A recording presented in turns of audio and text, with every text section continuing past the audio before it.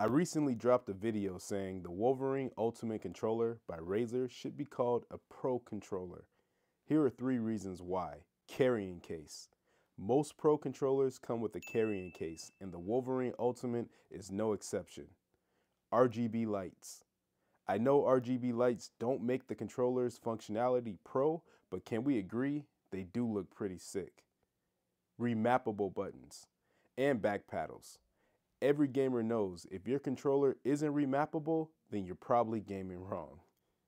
Drop a comment and let me know your thoughts on the Razer Wolverine Ultimate.